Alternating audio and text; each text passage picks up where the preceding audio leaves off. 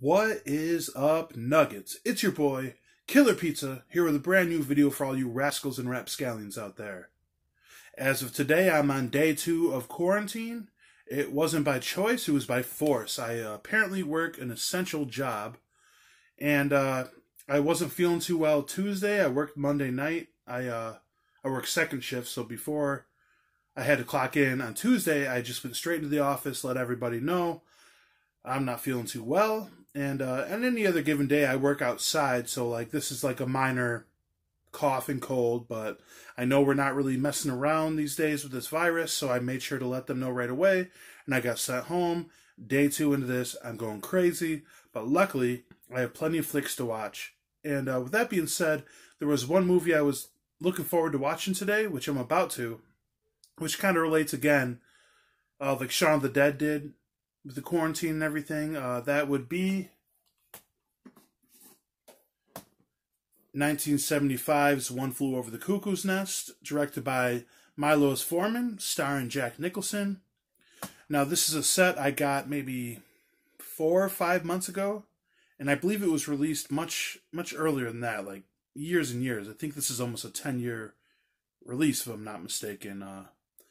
But anyways, I just thought before I throw this in, I'll give you guys a little content and check in with all my subscribers, make sure everybody's doing all right. Let me know how you're doing in the comments. If you still got to go to work, if you're quarantined, if so, what are you doing? What do you do for work? What are you doing while you're at home? Let me know what's going on, guys. So anyways, I thought this box set was pretty cool. I originally wanted to do a video when I first got it, but I did not. So now is the time. So cool little cover. We got the same hat style going on. I like this artwork on the back as well. This is a movie like, I won't lie, I'm not like super young to today's standards, but like when I was younger, movies from like the 50s, 60s, 70s never interest me. They just look too old. But like now, the artwork, you know, what's old becomes new again, and it's almost cooler now. So, I mean, I've always loved this movie regardless. But let me show you guys what comes with this set. So, first of all, comes with this little hardcover booklet.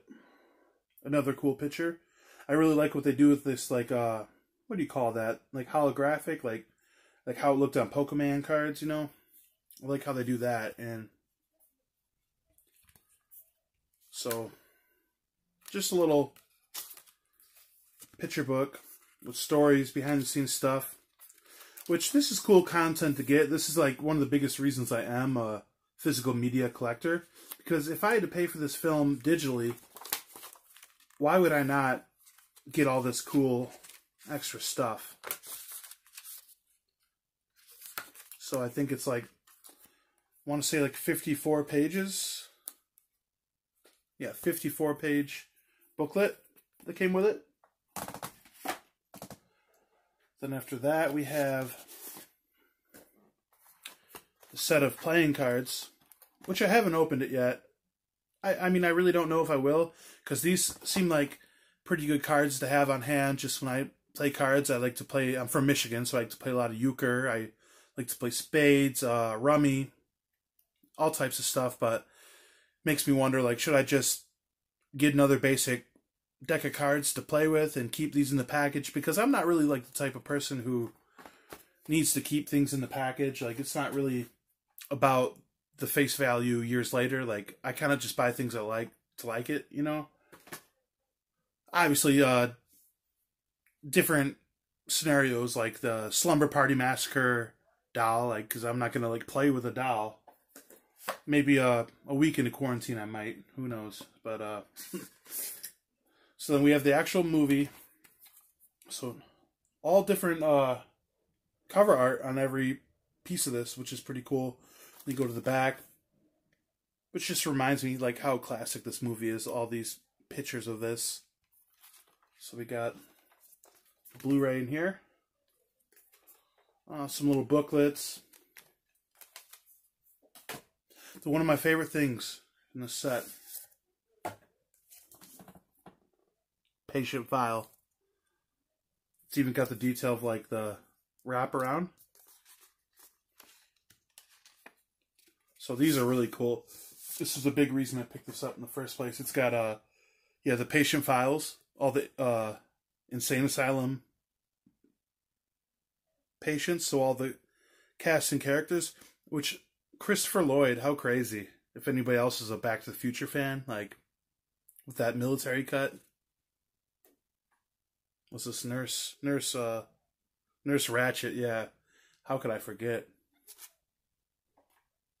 This is crazy too. Young Danny DeVito, which it's funny how like this came out in 1975. Yeah, everybody looks so different like 10, 15 years later. The Chief, the one and only Mr. Jack Nicholson.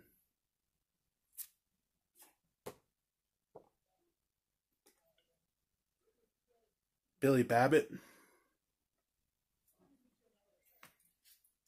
So yeah, that's pretty much it. Just kind of wanted to, like I said, keep in touch with everybody that watches my videos. Thought I'd show this little collector set, which great deal. Like I said, I got this at Walmart, I think for $30. If you're a fan of this movie, definitely worth the buy. And for any other person who's a fan of movies, horror, or any other genre, this is definitely a must-have in your collection. Which raises another question I wanted to ask you guys. Would anybody be interested in me doing anything non-horror? Like, I know I have like a little bit of wrestling mixed in, but, you know, I want to keep this definitely a horror channel, but I wouldn't mind doing some reviews of some newer movies coming out that aren't horror, some old comedies. I got a pretty good comedy selection back here. Just a fan of flicks overall, but, yeah, like I said, I'm going to pop this in the old Blu-ray player, the old Xbox One, because it's better than a PlayStation 4. Fuck you, Adrian. Yeah, man, I hope everyone's being safe. Wash your hands, wash your ass, blood, guts, gore. Check you guys next time.